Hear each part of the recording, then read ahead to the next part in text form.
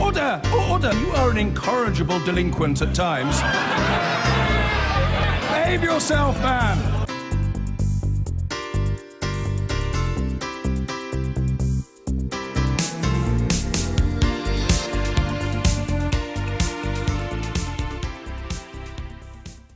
Now, let's pick up on the prospect of airstrikes against so-called Islamic State targets in Syria and talk to the Labour MP Mike Gapes. Mike Gapes, are you in favour now of British military airstrikes against IS in Syria?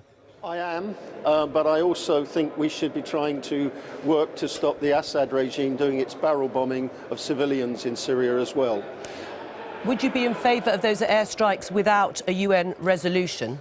We don't need a resolution, and in fact, interestingly, if the French do invoke NATO's Article 5, they'll be doing the same as NATO invoked Article 5 and offered collective support to the United States after 9/11.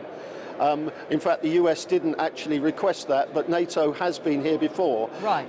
And I believe that we have perfectly legitimate reason. We are fighting against we're fighting against Daesh, ISIL in Iraq, and I think it's no military logic whatsoever to have British forces involved in the recapture of Mount Sinjar last week, which is just across the border from Syria, and not be prepared to go over to the headquarters of the organisation. It's like in World War II, attacking Hamburg but not Berlin. Right, well, Jeremy Corbyn, Labour leader, won't support airstrikes without a UN resolution, which looks highly unlikely because of the Russian veto. So will you still vote with the government, even if the Labour leader doesn't? Yes, I will vote according to my conscience and my beliefs, and I don't think Jeremy's in any position, given his record of voting against the Labour whip under Neil Kinnock, Tony Blair, Gordon Brown, John Smith, Ed Miliband, Margaret Beckett, Harriet Harman. I don't think he's in any position to try to prevent Labour MPs from voting what we believe is right. Right, so you'll do that even if there isn't a free vote? You'll rebel? Absolutely. I will do what is right for my country. Right. And how many of your Labour colleagues are willing to vote with you on this and vote with the government? I'm not organising anything. I don't know. I have no idea. I've had a lot of conversations with people who agree with me, but I have no idea. We've got to also see the terms of any motion that David Cameron puts down. Right. It's impossible at this stage to make any kind of prediction because we don't know what the government are actually going to propose. Right, but you're going to vote with your conscience, as you say, and you will rebel if that is the line taken by Labour. Just referring back to the former Mayor of London, Ken Livingstone, who called your parliamentary colleague Kevin Jones depressed because he criticised or questioned Ken Livingstone's appointment as co-convener of this defence review and advised that he saw a psychiatrist. Now, he's since apologised but maintains he didn't start that row. Should he be fired? I don't think that the remarks of Ken Livingstone are in any way acceptable. They are beneath contempt. And I also think his appointment to this post is a bit extraordinary, given that last week he was calling for the deselection of members of the Parliamentary Labour Party. This is, of course, a man who himself stood against the Labour Party in an election. And I actually think Ken Livingstone would be best to just gracefully withdraw, because I don't see he's got anything constructive to say at this time. Right, and if he doesn't withdraw, should he be fired? Well, that's not a matter for me, that's a matter for whoever appointed him. Right, Mike Gapes, thank you very much. And we're joined now by the Shadow International Development Secretary, Diane Abbott. Should Ken Livingstone just withdraw? No. Kevin Jones, who he talked about his mental health, Kevin and I disagree on most things, but actually I consider him a friend. Ken was quite wrong to say the things he did about mental health conditions.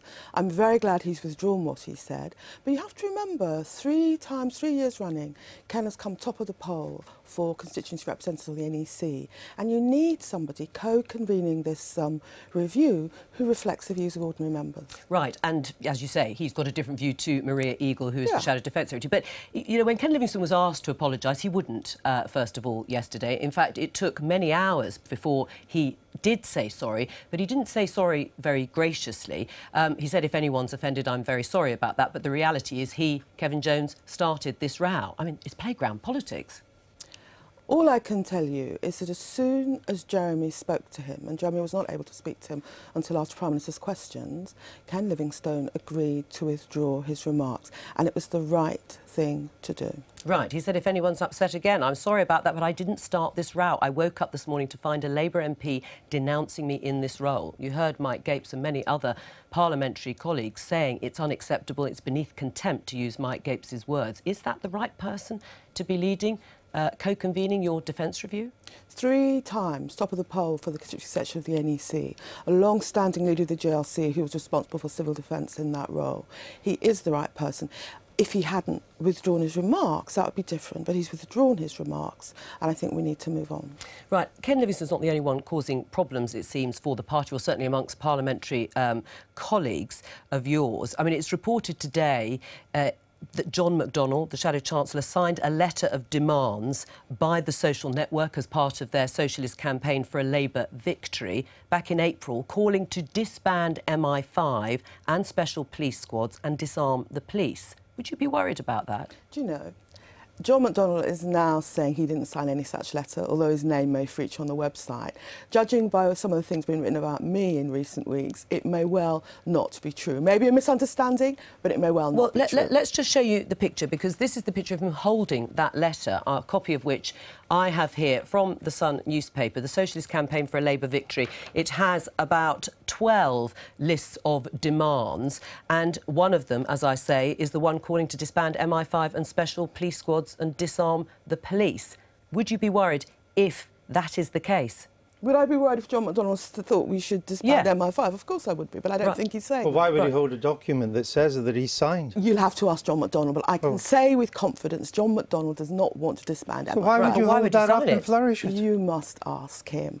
You know, very often, as a public figure... Well, we can't ask him because he's not in the programme. You're the closest we can get to him. You are his presence on earth, as you are Mr Corbyn's. Why would you append your name to a document like that and then flourish it and then have your office say, I've never even seen it?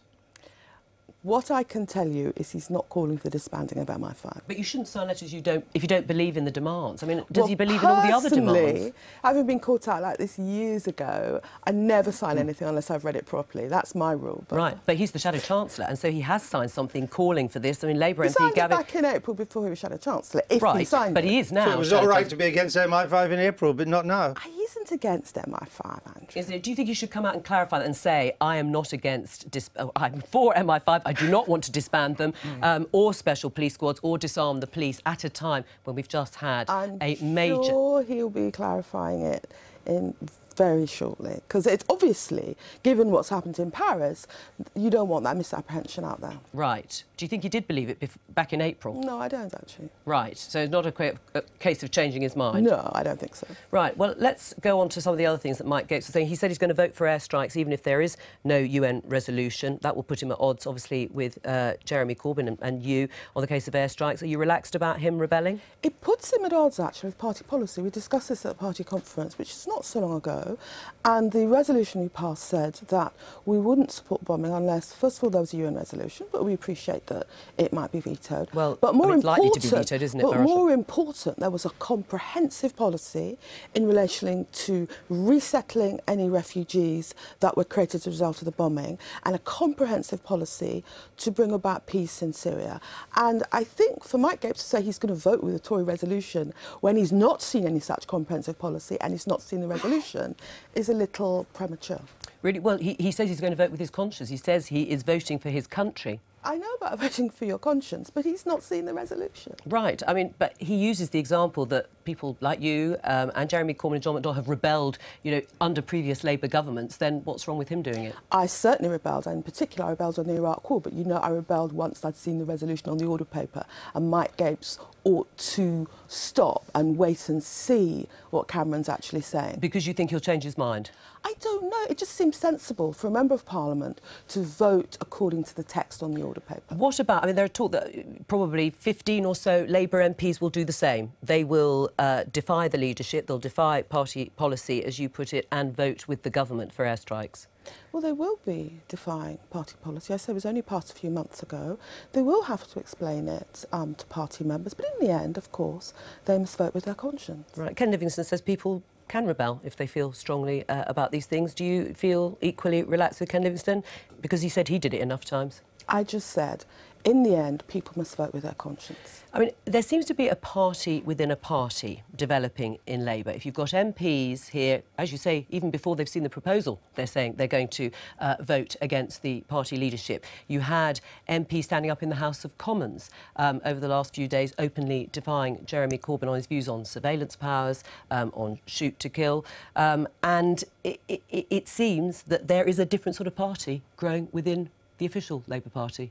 You know what? Once you leave the Westminster bubble and you go almost anywhere outside the M25, people are still willing to give Jeremy a chance. People want him to be treated fairly. And some of the things we get worked up about because of the churn of social media and 24-hour news, and the passing over Labour supporters' heads. Right, what do you say to John Mann then, very briefly? He says he believes in Hilary Benn leading the Labour Party on defence and foreign affairs. Is Hilary Benn leading the Labour Party? Yeah, but he's our foreign affairs spokesperson. But in the end, Jeremy Corbyn leads the Labour Party and he has the biggest mandate of any Labour leader since the war. Thank you, Diane.